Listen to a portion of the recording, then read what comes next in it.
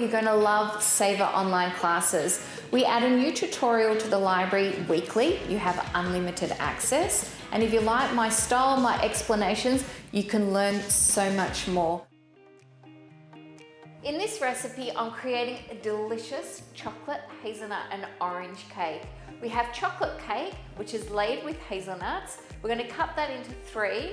Piped inside is an 80% chocolate buttercream, spiraled with an orange creme patissiere, caramelized hazelnuts and caramel. They're all layered together. It's finished with the chocolate buttercream and then garnished with some chocolate curls. Now, before you start this recipe, you may want to watch our tutorial on chocolate tempering.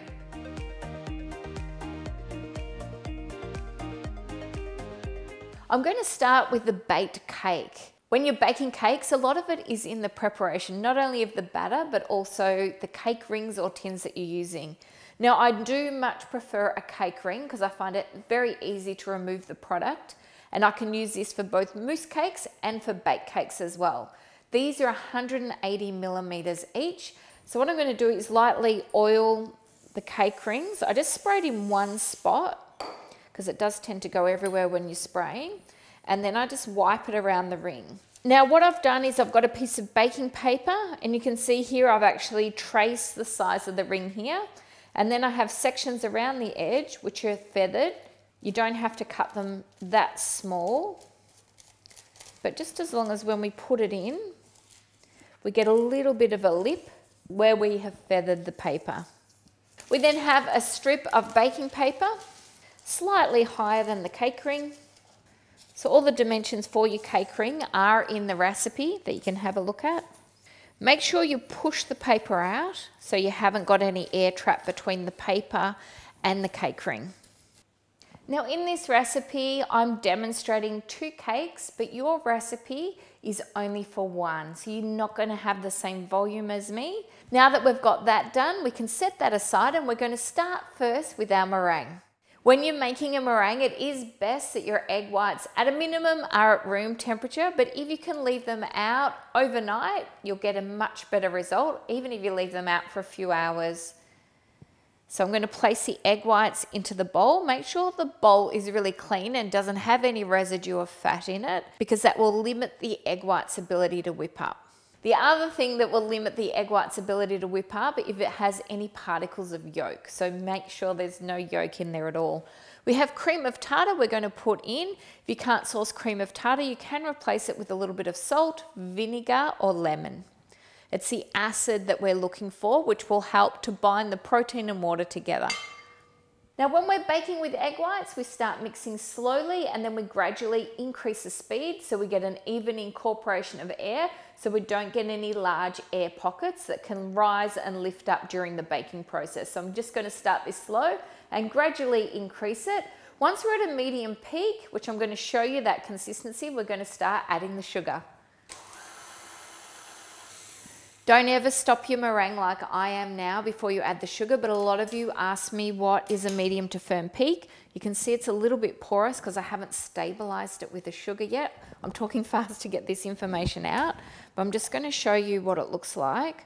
So it will hold on a whisk, but don't stop the mixer to have a look. But it should look white, so it shouldn't look open in texture. It should be quite closed in texture, but it won't be really glossy until we add the sugar. Now don't you be stopping your mixer like I did. That's just to show you, because when you stop it, you will lose some air. I'm going to now gradually add in the sugar. Don't add the sugar in too quickly because you can knock out a lot of the air in the egg white.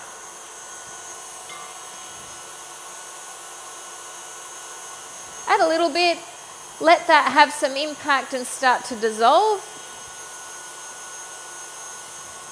And then just keep adding it in parts. Once you've added all the sugar, keep whisking for at least a minute to ensure that you enable time for all that sugar to dissolve and have a stabilizing effect on the egg white to create a meringue. Now I want to show you the difference here, where before it was quite porous before we added the sugar.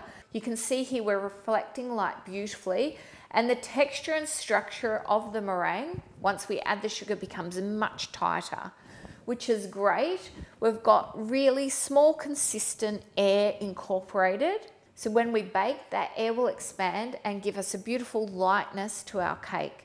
We're going to set this aside and use the same mixing bowl to start the batter for the cake. So this is okay to stay at room temperature for say half an hour while we make the batter up. So it's a good idea before you start the meringue to weigh all your ingredients for the batter so it's not sitting for too long. Now you know why I told you to weigh all the ingredients for the cake before you start the meringue. It's going to be well worth it. Usually if it's got a lot of ingredients in a cake, it's going to be fabulous. Now I'm going to whisk the eggs. So I'm going to place them in the mixer. Once again, it's best if these aren't cold, together with some sugar and some inverted sugar. Now the reason why I've added inverted sugar into this recipe is to enable us to hold on to the moisture within the cake, so to keep it moist for a little bit longer. Now if you can't get inverted sugar, that's no problem at all. Just replace the same weight of the inverted sugar with additional sugar. Now I'm going to whisk this until it becomes light and fluffy. While I'm whisking that, I'm going to heat the chocolate and the butter together, which I've already melted. I'm going to heat them up to about 45–50 degrees Celsius.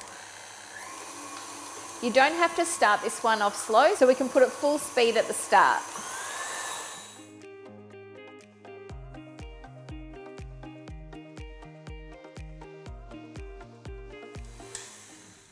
This is what we're looking for the mixture to be light and creamy. Now remember, I'm making 2 cakes, but you're only going to be making 1, so you're going to have half this volume of mixture. I have the chocolate and butter here, which is liquid and nice and warm. I'm going to set that to the side. I have some cream as well, which adds a lot of moisture to the cake. So I'm going to add a little bit of this mixture to the cream, and I'm going to fold it through to bring it to a similar consistency. If we just pour the cream in, it tends to run to the bottom, and then we're likely to knock out too much air by incorporating it. But this way, we bring it to a similar consistency before adding it in. So just gently fold that through. Now I'm going to do exactly the same with the chocolate mixture. Add some of the batter in. Just gently fold that through till we're achieving a similar consistency. Place that in. Now I'm using a 70% couverture, which is going to give us a really beautiful, rich chocolate flavour throughout the cake. Now if you can't get the 70%, I'm using a 70–30–38. So it only has 38% cocoa butter, which is quite a thick, viscous chocolate, so it's great for baking with, but it's not so good for tempering and using it on its own. You can replace that with another dark chocolate. I'm going to sieve the dry ingredients. So I've got some plain or all-purpose flour, Dutch processed cocoa powder. I use the Callebaut one. Baking powder, which is going to help to give us a little bit of a lift. And I'm going to sieve these ingredients together. Going to add a little bit at a time to our mixture. Gently folding it through, trying to maintain as much air as possible. Don't worry if it's not 100% mixed in at this stage, because the more we mix it, the more air we knock out. I'm going to add these ingredients now. We've got some lightly roasted, roughly chopped hazelnuts, so the skins are removed. I roast these at 160 degrees Celsius for about 10 to 15 minutes until they are golden. Then you can rub them in a tea towel to remove the skin. Hazelnut meal, which is ground hazelnut, some sea salt, and some chocolate chips. So these are the Callebaut milk colettes that I've just roughly chopped. I'm just going to give that a little bit of a mix. I'm going to gradually add that in. Look at all that texture in there. Now you can replace some of those inclusions. If you want to add another nut, you can, or if you want to change the chocolate. If you want it to be darker and richer, you can add a dark chocolate. White chocolate, I'm never a big fan of as a chocolate chip because it doesn't bake very well. Now the meringue. So just place a third in at the start. Gently fold it through.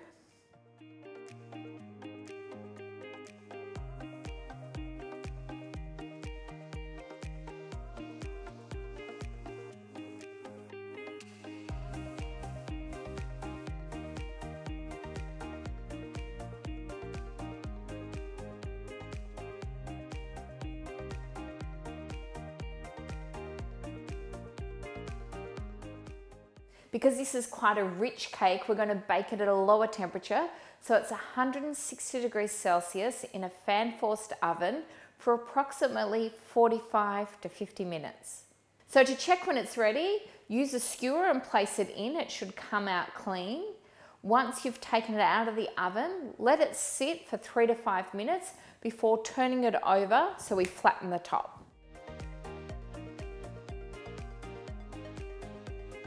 I'm going to make a soaking syrup for the cake, infused with orange and cinnamon. So I'm going to place water in the saucepan, sugar, got some slices of orange, which are going to infuse a beautiful orange flavour. I've just washed the oranges but kept the peel on, and a cinnamon quill, or you can call it a cinnamon stick. We just simply need to dissolve the sugar. Now that all the sugar is dissolved, I'm turning the sugar syrup off. I'm going to place it into a bowl and leave it at room temperature until it cools. This can be made in advance. Once it's cold, it can be stored in a sealed container in the fridge for up to 3 weeks.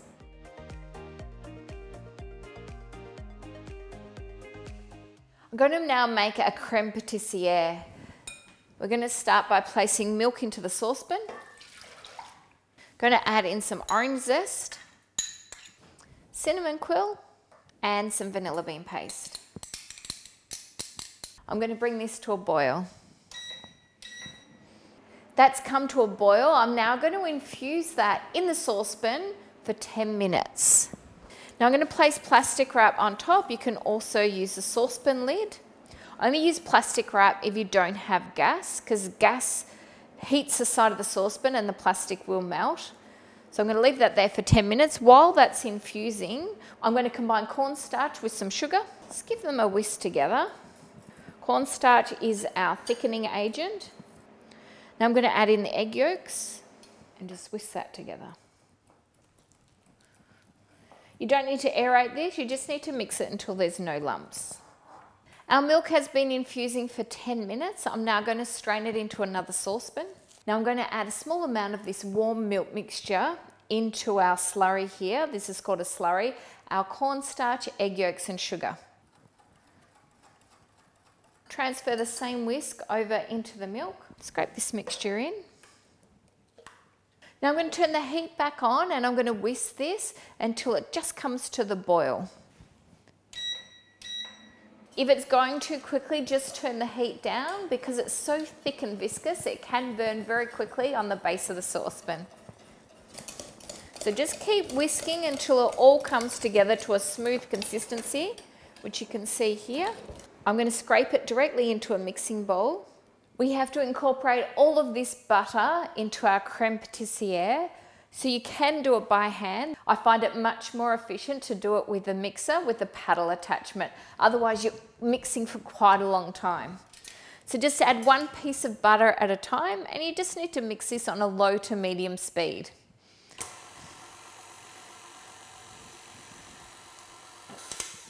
Now all the butter is incorporated. I'm going to transfer this to a bowl, place plastic wrap on the surface, let it cool at room temperature before storing it in the fridge. But it is better to make it as close as possible to preparing your cake. That way your cake will actually last longer than your creme patissiere lasting longer in the fridge, if that makes sense. So it'll last about 4 days from the time you make it. So whether that's in the fridge or whether that's as an element inside your cake. Placing the creme patissiere in a bowl, just place the plastic wrap so it's touching the surface. Once it's cooled, place it into the fridge.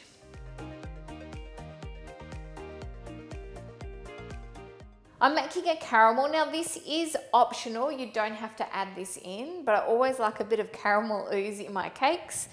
To start, we're going to add some cream to a saucepan. Some sea salt, but you can just use a normal table salt. Vanilla bean paste. I'm going to bring this to a boil and then we're going to set it aside. Now that the cream has boiled, we set that aside. I'm going to add the glucose in to the saucepan. I've warmed it a little bit to make it come out of the bowl a little bit easier. This caramel I'm making a little bit different. I'm heating the glucose first until it becomes a little bit more liquid, like it is there now. And then we're going to add in the sugar from group A. Now I'm going to caramelize the two together. Now as soon as this is fully caramelized, we're going to stop it cooking by adding in the unsalted butter. So making a caramel with glucose may be a little bit easier for you if you're nervous. It does need to evaporate the water that's present in the glucose, but you're less likely to get undissolved sugar crystals. So we're looking for a nice light golden brown color. You do have more control when you're boiling the glucose and sugar together, but always remember to melt the glucose a little bit before you add in the sugar. Okay, I'm going to turn that off and stop it cooking by adding in the butter. Just be careful of splashing yourself because that caramel, once it hits the skin, it will stick and it'll give you quite a severe burn. Add in your infused cream. Just be careful here of the steam. Now this is where this recipe is a little bit different. I'm now going to add in the second group of caster sugar, which will dissolve because we have enough water there with the liquid that we've added, but it's going to give us a slightly sweeter caramel without so much the bitterness, which is a characteristic of a standard caramel. So we'll add that in. Now I'm going to boil that and bring it up to 110 degrees Celsius. So I've hit 110 degrees. I'm now going to pour this into a bowl. Now while it's still warm, we're going to place plastic wrap on the surface to avoid it getting a skin and to stop it evaporating moisture. You're going to cool the caramel at room temperature. This can be made up to a week in advance before you use it. It's a stunning caramel.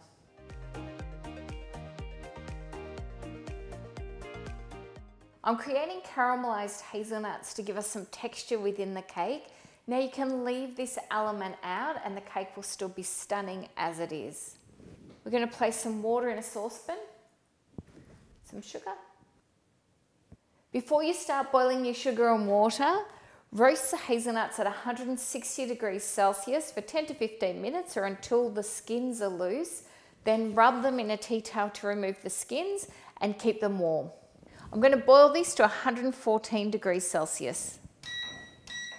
Now this is a very small quantity to work with. If you want to make it a little bit easier, you can double the recipe, and with the extra caramelized hazelnuts, you can freeze them. Place the warm hazelnuts in now that I've reached 114 degrees Celsius. Turn the heat off and then just give them a stir without any heat. We're going to stir it until the sugar recrystallizes. Now that the sugar has recrystallized around each individual nut, I'm going to turn the heat back on. Just control the heat if it's going too quickly. Just turn the heat down a little bit. I'm going to slowly melt the sugar, caramelize it. Make sure all the sugar is fully dissolved and caramelized before we add the butter and place it onto a silpat mat. We've fully caramelized the hazelnuts. I'm going to add the butter, which helps to stop it recrystallizing. Just mix that through. Have a baking mat or some baking paper ready to pour the hazelnuts out. Just going to separate them. They'll separate quite easily because there's not a lot of sugar in that recipe. And if you're going to pour them straight out onto a bench, make sure it's a stone bench or else you'll need to put a board underneath the mat. Once these are completely cool, put them in a sealed container. If you're not going to use them straight away, you can place them into the freezer in a sealed container. In the freezer, they'll last about 2 months.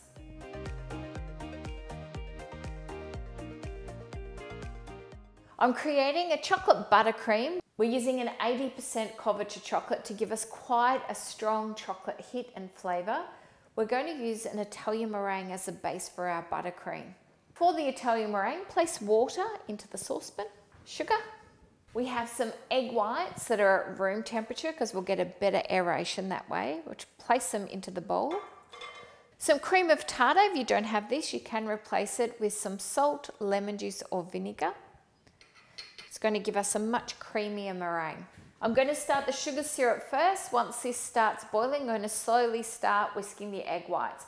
The trick is to have our sugar syrup at 118 degrees Celsius when our egg whites are at a medium peak. So the egg whites at a medium peak need to hold. If this is going too fast, you can add teaspoons of water to it at a time until your egg whites catch up.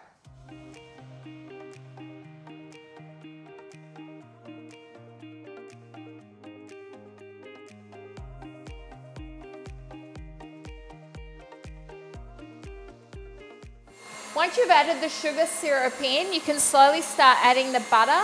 My butter is at room temperature. If your butter is straight from the fridge, start adding it in straight away. Don't add it all at once because this will split. Just a couple of pieces at a time. Now when you're adding the butter, it's quite easy to split the buttercream, but don't panic, it will always come back. Just slow down how quickly you're adding the butter if you see it starting to separate, and just have longer intervals between each cube of butter. If you finished it and you notice it's separated, so that means it'll look grainy, a little bit like scrambled eggs. You simply place it into the fridge for about an hour, then whip it up. It'll separate a bit more before coming back together. And you can add your chocolate at that stage. You don't have to add your chocolate straight away. This is an 80% couverture that I'm adding, and I've warmed this up. It's not overly hot. Have it below 40 degrees Celsius. Now with this recipe, you can add any chocolate that you want. Keep in mind, white chocolate's going to make it quite sweet, so is milk. This is an 80% couverture, which is going to make it really quite rich and chocolatey.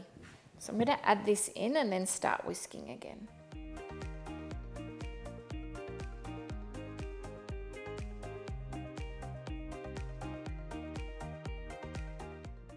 So you can see the buttercream here, we've got a great texture. It's not separate at all. It's come together perfectly.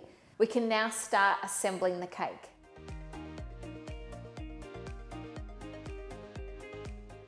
These cakes you can see are nice and flat on the surface because when they came out of the oven, I let them sit a little bit before turning them over, actually onto a flat tray rather than a cooling wire.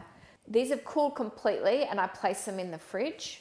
You can place them in the freezer if you want to store them for a period of time before cutting them, but you will need to let the cakes come back to room temperature before you actually cut it. Otherwise it's too dense to cut through when it's frozen. So I'm just going to trim the top a little bit. I'm leaving the paper on the bottom because it makes it easier to slide. So when we're trimming, we just rotate the cake around. Just going in a little bit. I'm really just taking the skin off the top. You can see the cake is very moist. It's important that you clean your knife in between each cut. So mark the cake into 3 equal portions. And then we start cutting it from the top one. So first just mark it all the way around until you meet up on the other side. Then we just start going in. Don't cut across. When you cut across, it's very hard to cut evenly. So we just rotate the cake in a circular motion.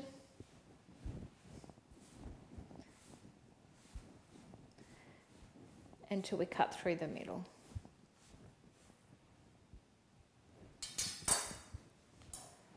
So we can see we've got our first layer there. Then we start on our second line.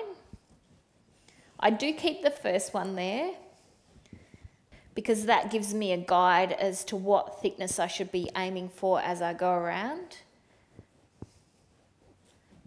You do have the chunks of hazelnuts in there, so sometimes when you're cutting it might lift the hazelnut out and leave a little indent, which is no problem at all. There we have our last layer. What I'm going to do is put a cake board. You can just cut one out of cardboard if you don't have a cake board. Make sure it fits the size of the cake or is slightly smaller. And I'm going to place that on the cut side. So I'm now going to assemble this upside down. So we start with that as our first layer. We've got all the elements that we've made. Salted caramel, the orange infused creme patissiere, caramelized hazelnuts, our sliced chocolate cake, our orange and cinnamon soaking syrup, and our chocolate buttercream. First, soak the cake with our syrup. So just lightly coat it. It is a very moist cake, but this just adds a little bit of flavour and softens the cake crumb a little bit. I'm using a plain 12mm nozzle for both the buttercream and the creme patissiere. placing that in the piping bag, and we're going to start with the buttercream first. Place the buttercream inside and then just wipe the spoon off with the hand that's underneath the bag. We're going to alternate rings of the chocolate buttercream and the orange creme patissiere. We put the buttercream on the outside because it sets the firmest. Now we do our ring of creme patissiere, as I said, the same size nozzle, so 12mm nozzle. So pipe this tightly so it's close to the chocolate buttercream. And then we repeat and keep alternating the two fillings.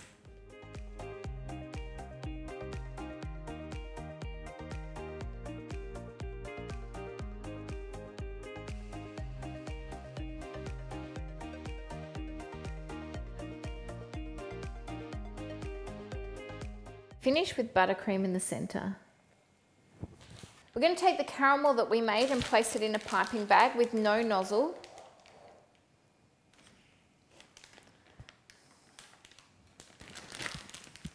Just cut a small amount off the end of the bag. Now we're just going to pipe some caramel on.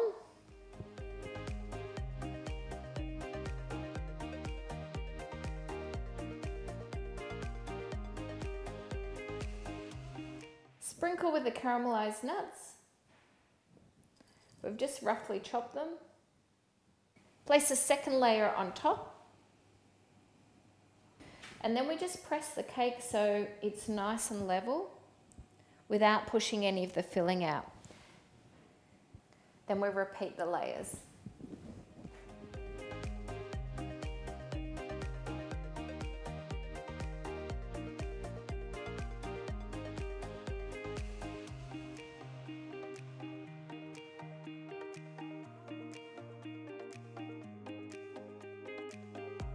The reason why we use the base of the cake as a top is because it doesn't have any crumbs, and I'm not going to say your cutting is not going to be straight, but we're ensured that that's going to be really nice and even and straight.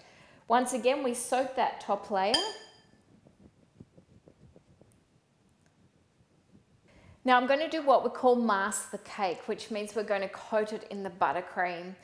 Now we're going to mask it till it's even, but what I'm going for is to have some of the cake exposed, so what we call a naked cake. I'm going to have the top nice and even without the cake exposed, but on the sides a bit of the cake exposed. Now if you're ever wanting to glaze a buttercream cake, this is the steps you'll take and freeze a cake before glazing it. You can have a look at one of our many glazes in our video library for that.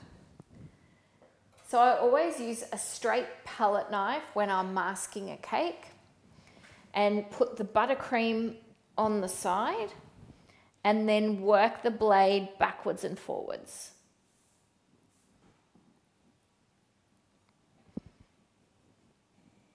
Okay, so put a little bit more on than what you need to start with. As you're going around, just rotate your palette knife. So just wipe it on. Then we hold the palette knife in one position and we just go around. Now this is just rough on the sides at this stage because we need to do the top first. Starting with your palette knife in the center, rotate the cake on the turntable and take off any excess buttercream. So palette knife in the center, you can see I've just got it on the angle there, and just rotate the cake around, and that will ensure that the top is nice and even. So rotate around, then wipe it off. We then do the sides again, taking off the excess buttercream as we go.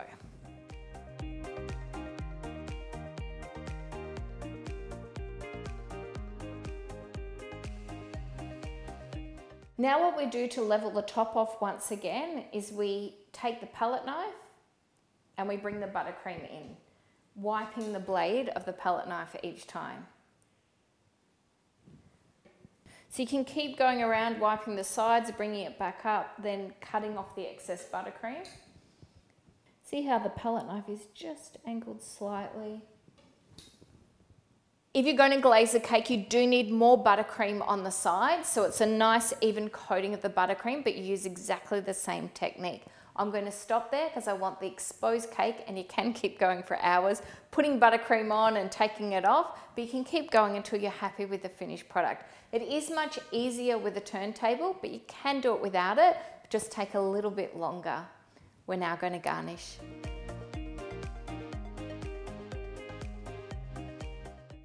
Once you've got the cake as a base, it's really up to you how you decorate it. I'm going to keep the decorations quite simple and create some chocolate curls.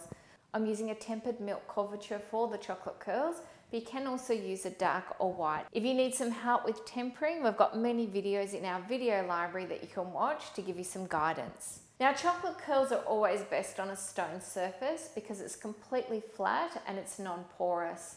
With stainless steel, it's never going to be flat, and when you're using a metal scraper, you're going to end up scraping up particles of metal.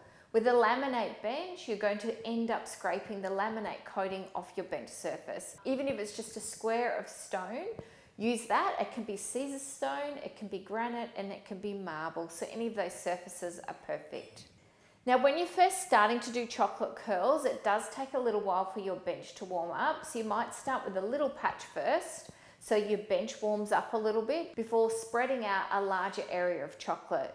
You do need to scrape the chocolate when it's at a certain consistency. So if you spread out quite a large quantity at the start, you might not get the opportunity to scrape it all up before it starts to set.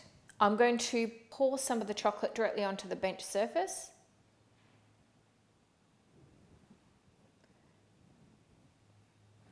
Now, this is what we call over-crystallization. What I'm doing with a palette knife, and I'm using an angled palette knife, is I'm moving the chocolate backwards and forwards so that I'm generating more beta crystals than what I require, and that's called over-crystallization. What that means is we're going to have a little bit more elasticity in the chocolate, and it won't tend to contract as much, which is exactly what we're wanting when we're doing chocolate curls. Keep going backwards and forwards until it starts to go dull. You might even start off with a smaller amount of chocolate, but it's very warm in here today. I can do a larger amount because I know it's not going to set too quickly. So you can see there it's starting to go dull. Make sure you haven't had anything hot on your bench where you're spreading the chocolate, or else it won't set. And that's where we stop. If you press your finger on it like I am here and you see an impression, means it needs a little bit more time before you start scraping it. What I'm going to do is place my finger here and scrape around with the scraper, so I'm getting more of a spiral effect on the chocolate.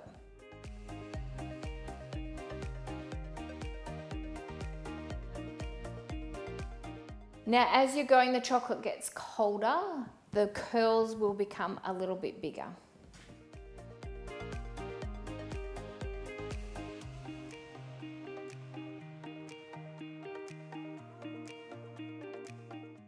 So in between creating the curls, just wipe this chocolate off your scraper each time, because chocolate sticks to chocolate. So if you've got these pieces of chocolate here, it's very hard to get a clean scrape.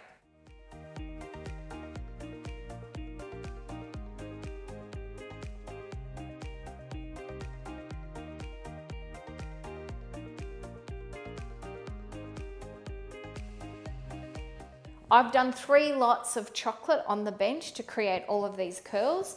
With the excess, just scrape it up. You can use these curls as well for a different application. You don't need to clean the bench in between doing each set of curls. Don't be disheartened if the first lot of curls you do don't work. It's simply because your bench is too cold. Do a couple more, the bench will slowly warm up. Hold on to a little bit of that warmth and you'll find it easier and easier each time. Now I'm simply going to remelt this chocolate and reuse it.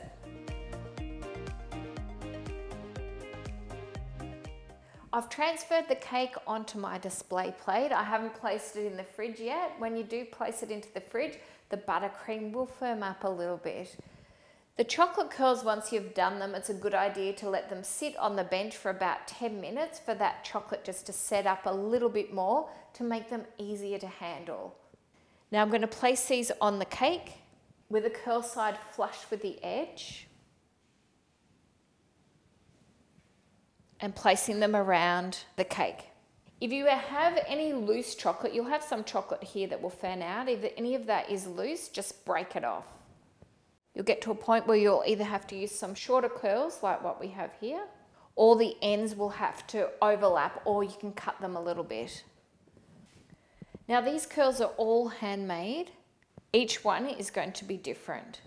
So ones like this, where we need cut it a little bit shorter, you can just simply cut through. Even though we've just created the curls, the chocolate takes quite some time to fully contract. So you've still got quite a bit of time to actually cut through the chocolate without it shattering.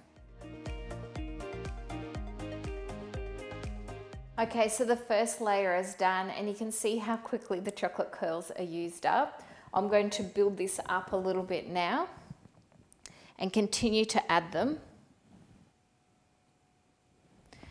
And just set the next layer back a little bit. And I'm not going to fill it all completely.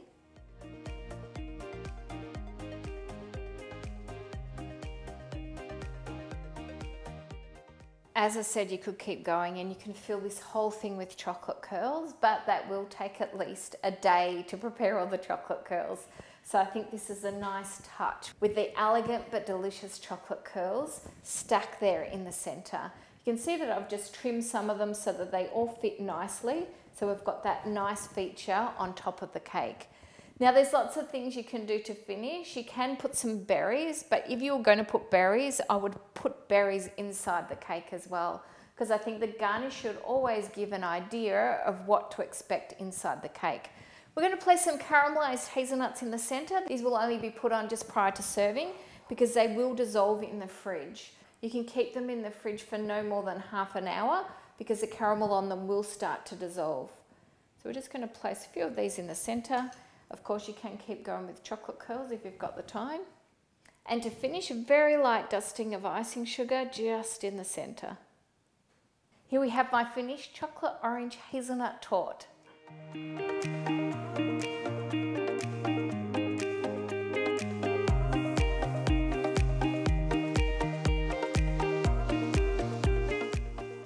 If you enjoyed that episode, you will love my channel. Subscribe today for even more tutorials on chocolate and baking.